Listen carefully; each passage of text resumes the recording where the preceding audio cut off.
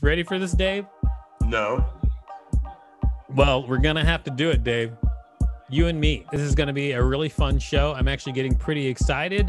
These are some of our first shows of 2021. How do you know about that? I don't know. I was with everybody else when it happened. What? Did you say Happy New Year to everybody? I did not. Dave, can you tell people out there where they can find us? Yes, you can find us at Six Unseemly on all social media and at unseemlyquestions.com. Great, Dave. That was almost perfect. I rehearsed all night yesterday in front of the mirror, but with the candle. Almost perfect. Let's get the electricity. Let's get the show started. Six Unseemly Questions! Welcome to Six Unseemly Questions. I'm your host, Victor Varnado. This is my sidekick, Dave Rosinsky. All right, we've got a great contestant on the show today. Let's bring her on up. Hey, ladies and gentlemen, please welcome Tiana Miller. Tiana! Hey! All right, how's it going, Tiana? Hey, what's up? Hey, it's 2:35 somewhere. You know what I'm saying? And in our studio audience today is Tatanda Mbunzi. I probably screwed that up, but we'll talk about that later. And Amy Shanker. Come on up. Come on in, guys. Yeah, just to start with your camera. And Tatanda, you can know how to pronounce your last name again better. Oh, it's Tatenda Mbunzi. Oh, Tatenda Mbunzi. Yes. Okay, Tatenda Mbunzi. All right, great. Well, I hope everybody enjoyed that session where I learned. Now, Tiana, now that you're here, it's great to have you on the show. This is going to be a lot of fun. I can already tell, but let me tell you how the show works, and then we'll get the show started. What I'm going to do is I'm going to ask you 6 unseemly questions. At the end of each question, I will ring a bell if I like your answer like this. However, if I do not like your answer, I will not ring a bell, and I'll tell you why. Regardless of how many bells you get at the end of the show, we'll decide whether or not it was worth giving you $5 as part of your appearance on the show. A decision will be mine, all mine. And ours. No, not really. I mean, I asked your opinion, but in the end, it's my decision. That's true, I guess. Yeah, we can try to influence you. Yes, that is true. And we could also try to be a negative influence in your life. You've already done that, Dave, so congratulations. You've done that. So, first of all, Tiana, it's time for question number 1. Question number 1, what's punk rock? Not giving a Really? Is this not in any situation? So, like, if you're say a mason, like who's like supposed to be putting together a house with brick and mortar, and then you just don't use mortar, then you're punk rock? Yeah, pretty much. That's how it works. Really? Yeah. That just sounds like a disregard for like safety. What about crossing the street and not looking at both ways? Yeah, that's punk rock. That is punk rock. You know what? That's tough. Content-wise, I don't think this answer's worth a bell, but attitude-wise, you get a bell. Wow. Yes. Well, I mean, she's got that very punk rock attitude. I'm falling for it. Okay. You disagree with me, Dave? No, I'm 100% on board. Okay. All right. 100% on board. That doesn't sound very punk rock. No, I meant on the board game. I'm sitting on a Game of Life board game right now, just to adjust my seat. Oh, okay. These are the best puns I've ever heard, Dave. Thank you. You're welcome. You're welcome. It is time for question number 2. But before we get to question number 2, would you tell people out there what you do? I'm a dog walker and I host a podcast. You're a dog walker and you host a podcast. And I contribute to some satire sites. Oh, contribute to some satire sites. Do you want to say anything about which those sites are, or do you just want to? Yeah, check out the Hard Times Jump Kick is a new site. Yeah. You're our most punk rock guest we've ever had, by the way. I don't know how, but thank you. You are, Tiana. You're right there. Anyway, it's time for question number 2. Question number 2. In your relationship, who's the shrew? For instance, in my relationship, I'm definitely the shrew. I would say the one that has to be tamed. Yeah, I don't like that question. It's a question. It's as old as Shakespeare.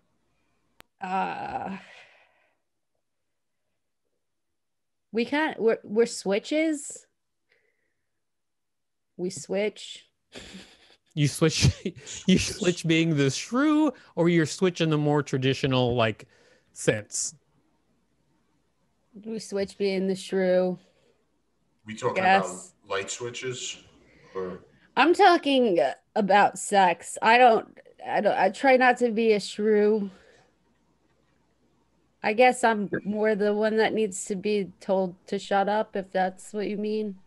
I'm the one that's friends with Victor. So, we're not going to tell you to shut up on this show. well, okay. I'm still gonna go with me because I don't want to call my partner a shrew. I like them. Okay, that's fine. I also didn't call my partner a shrew. I called myself a shrew. So I think that was a smart move, just in Yeah. general, relationship wise. I mean, I did the same thing. Yeah. I'm going to say no bell on that question because it took a long time to get to the point, which is what was Dave even saying? All right. Big surprise over there. Big surprise. I didn't say anything, actually. It is time for question number 3. Question number 3. What do you remember about the bar fight we got in? Oh, I weirdly remember almost everything. It was one of my first favorite memories in comedy. It was so funny to me. Yeah, like hanging off. I think it's pretty funny too. Hillary Clinton was hilarious. Like I was. Yeah, we were in a bar fight while you were dressed as Hillary Clinton. Wait, I remember this. I think I'm the one that fought you guys. It was someone like. I remember you were Hillary Clinton and Victor was dressed up as a potholder with his new scarf. You know what would be? Can you tell the story from your point of view? Yeah, we had just finished a show at Auto Shrunken Head. It was a bar show, light audience as usual. All the comedians went up. It was already running low because it's, a comedy show in New York. And we were having a birthday party in the back after the show. No audience was there anymore. And the host had gotten a cake for everyone to just like sort of hang out and celebrate a birthday afterwards. And this guy came in from Broadway or somewhere and he was like, he demanded that he go on stage, even though there was only like me and Victor eating cake in the back. So he went on stage, and the minute he opened up, Victor went boo, and the guy just jumped off the stage on top of Victor. Well, I mean, I just want to mention that right before he went on stage, he was like, "Hey, I want to go perform," and we were like, "The show's over." But then he's like, "You'll love whatever I do," and I was like, "We probably won't." And then he goes, "I'll make a deal with you. If you don't like, after I start talking, if you don't like it, then I'll stop." That's what he said. Like, if you don't like it, I'll stop. And then I was like, "Okay, go ahead." And then he got on stage, and I don't remember what the first thing he said, just like some setup for just like some lame joke. And then he's like, it was just like something like, "I'll tell you what, I don't hang out with my wife anymore," or something like that. That's what he said. And I was really like, "Boo." And then we all turned away and we're laughing because we were like, we're comedians and we were just mean. And so so that's what we did. And then we started talking to each other, you and I, and then I feel like a tap on my shoulder, and I had completely forgotten about the guy. And so I blindsided you. Yeah, he blindsided me, and I was like facing him, and I didn't even see him coming. No, in my mind, like it was over. I think we were just like, we laughed, and we just like, and I just totally forgot about it. Everything. And then so I feel a tap on my shoulder. I turned to this fist just going whap on the side of my face. He jumped on him though. It was like violent. He was like holding you down in a corner and just like wailing on you. Like all this dude's aggression just came out on Victor. Did you get hurt? I got hurt. I was just dressed as Hillary Clinton hanging off the guy. He went ape. He didn't hit actually, you, the thing was I didn't really get hurt because even though he was welling, I mean, he was an older guy and he was really, really drunk. So it was more like confusion for him.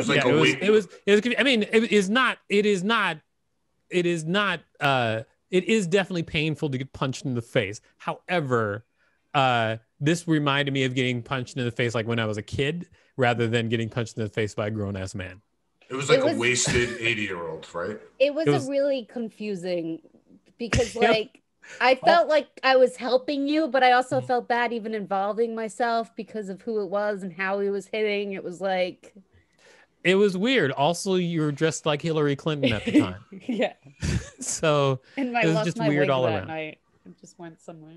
All right, I'll tell you what. I'm gonna say Bell on that question because it brings up a really, really weird story, and the details coming back are very surprising. So it is time for question number 4. Cool. How are you feeling, studio audience, so far? Are you having a good time? You've been the most quiet studio audience I think we've ever had. Yeah, keep it down. So I just wanted to let you know that it is okay to talk if you feel like it. Yeah. You know what? Why don't we take a quick step back? What did you think about Tiana's first answer? The punk rock one? Yeah, what's punk rock? I thought it was good. I was way off track. I was just thinking it was music. So she went more in depth than. Yeah, it was very understated and just subtle, but also like a steam train. You didn't know it meant running in traffic and not looking, right? Yeah. All right. Well, I'll take that as you enjoyed maybe. We'll take it as a maybe. You enjoyed it. You enjoyed the question.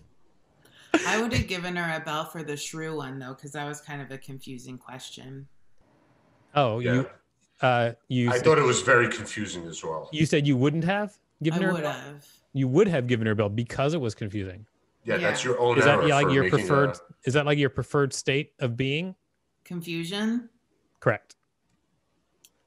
I don't know. I think. Are you doing it right now? I think some of the guy who writes some of the questions are confusing. Yes.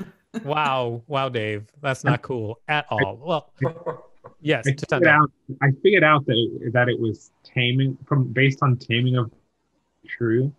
Yes. But then for the first few seconds, I was like, "What the hell is a shrew?" Well, like a little mouse, right? Shrew. It is. I believe isn't it a bird? No, it's a rodent. It's a rodent. I don't really know what a shrew is. I just know in the Taming of the Shrew, I'm the shrew. I thought it was a relationship. Food. I'm the shrew. Isn't it like a sauce? Yes, I'm going to say yes. It is time for question number 4. All right. Question number 4, Tiana. Tell me your favorite diss. What, like insults? Sure. Yes. Well, probably the obvious one for comedians is just you're not funny. Oh. Is that a diss or an attempt to bore someone's heart out of their chest with the? And by bore I mean drill a hole through their chest. Yeah, like just tell them that their chosen profession they're just so horrible at. Why are you speaking old English this episode? What? He's from the 1800s. That's why. I'm sorry, but born in the 1800s. Like 99% of English is old. All English is old. I mean, sure, you do have some of your words which are like brand new words, like sext. That's a new one. And sexercise. But most of everything else is brand new. Is chillaxing. That's right.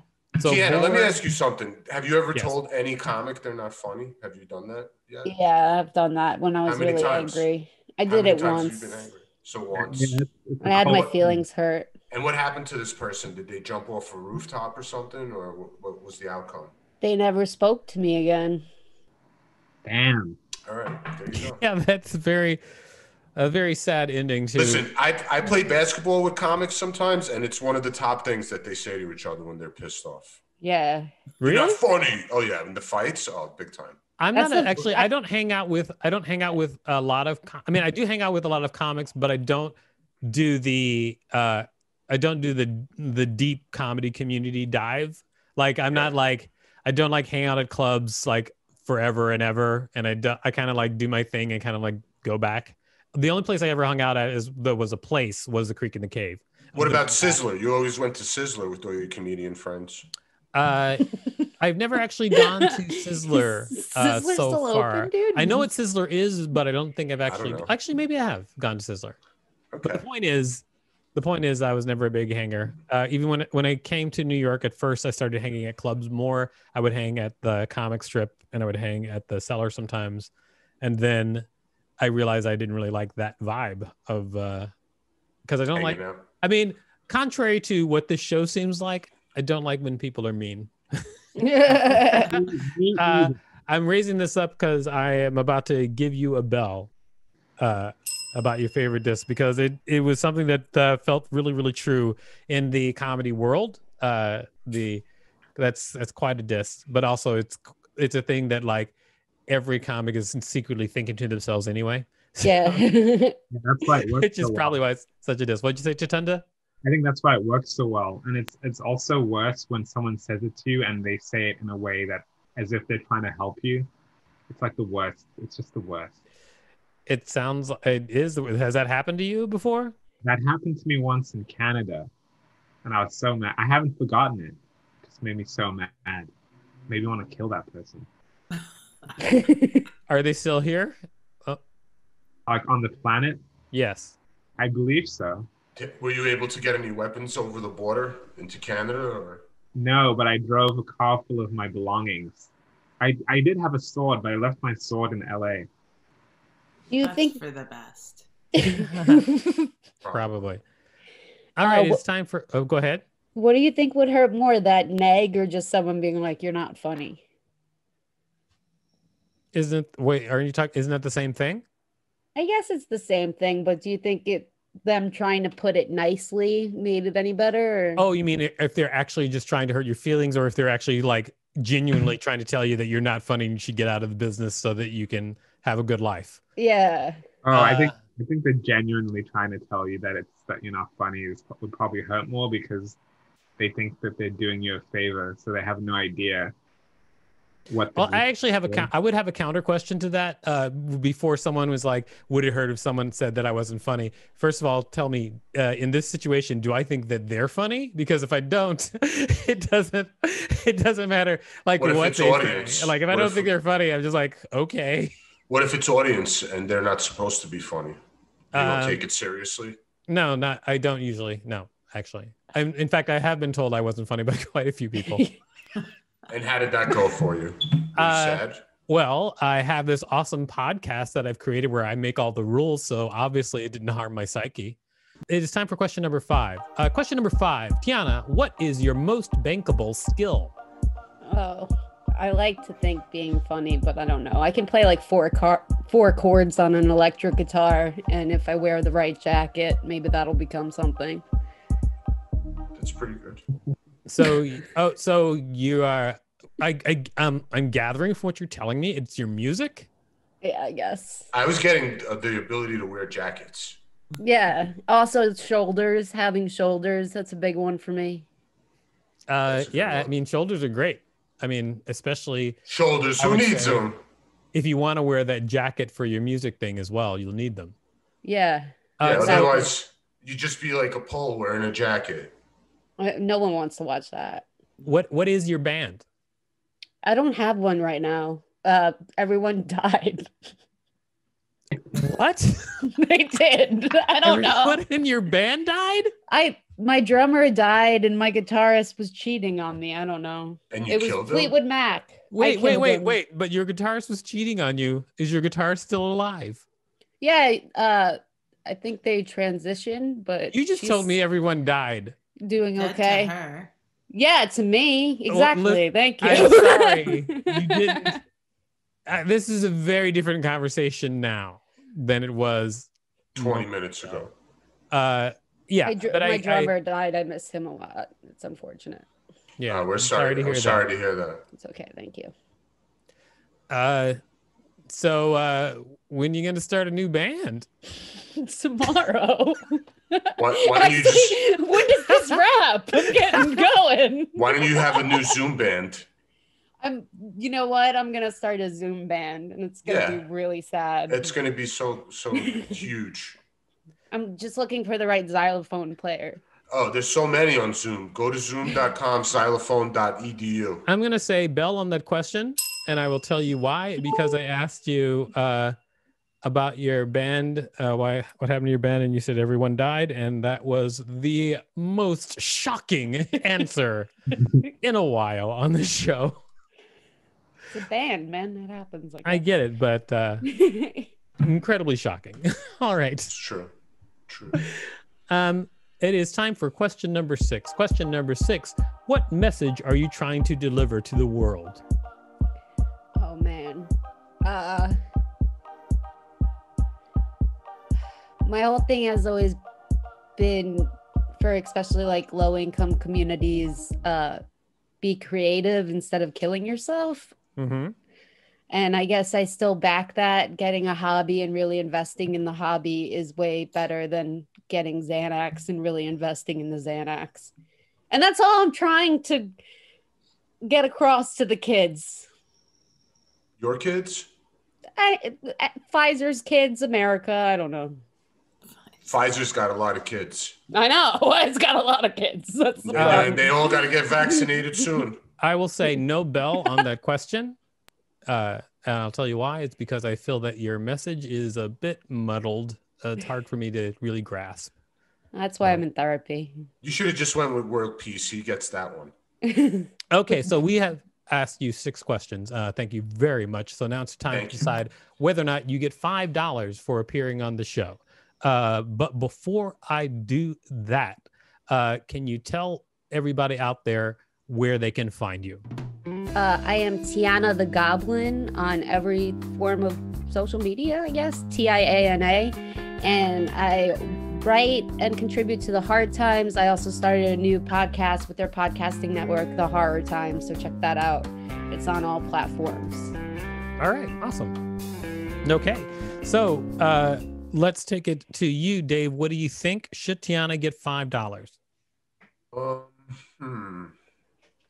I'm going to go with yes on this one, and I'm not really sure why. So since I don't have an explanation, you should just take my yes and ask the next person. Okay. All right. I'll do that this time, Dave. Thanks, Amy, what do Krishna. you think? Should Tiana get $5?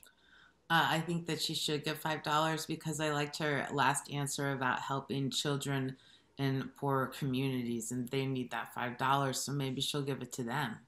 Forgot about that. That's right. All right. That was pretty straightforward. Tatunda, what do you think? Should Tiana get $5? Yeah, I think so. I mean, wait, but if she gets $5, does that mean no one else gets $5? Maybe. What a selfish question. What a selfish question. You know, that question is real. answer- It made sense when we used to play this game for cash and how much $5 Victor had in his wallet. The answer is no, it doesn't, because you can Three still- $5. all of you can win $5 or one of Or you, none of or you. no, or none of you. Either is possible. Either way, I think she should get the $5. I liked her a lot. I could totally get her last answer because, you know, hobbies are better than Xanax. Thank you. All right. Well, maybe hobbies are better than Yeah, that. maybe we'll all get a new hobby. It seems like your message hit everybody a lot harder than it hit me, but still no bell. That's because you need a new hobby. I will try to get one, Dave. I'm sorry that I don't have a new hobby just yet. Okay. The important thing about talking to Dave is just get through the conversation as quickly as possible. Just say. Oh, that's how I feel about you too. All right, Tiana. Yeah. What do you think? Should you get $5? Oh wait, actually, I'm sorry, we forgot. We forgot to ask our producer, Rachel. What do you think? Should Tiana get $5?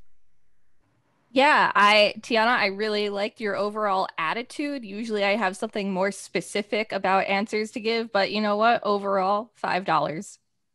Yay. All right. She likes your overall attitude. Rachel also considers herself punk rock, by the way. I don't know if you know that. It's true. I'm glad. Good. All right. Tiana, so what do you think? Should you get $5? I don't know. I'm just glad you guys had me on. I was pretty bored today. Well, I mean, I gotta be honest. It was a boring day. I gotta be honest. Your punk rock attitude makes me want you to like me so much. I'm definitely giving you $5. I can't help it. I am trapped. And so you win $5. Congratulations. And you're a great guest on the show. I just have to wrap this show up. So Dave, what did you learn from this week's show? I learned that Tiana's stuck at 235 for the last 35 minutes. Nothing has changed. And I like that little pegboard back there. Thank you. So let's just keep that pegboard going, and let's just keep it at 235 for the next 20 years. And we'll all meet up right here. Those of you who are listening to the podcast, I just want you to point out that Dave is not thinking of you by his description of all of his jokes tied into the visuals on Tiana's Who the hell's listening to this podcast? There's people, there's people out there. All right. That's the show. Oh, sorry. That's the show? Everybody, no, there's one more thing. Everybody can find us at unseemlyquestions.com. Unseemly on all social media.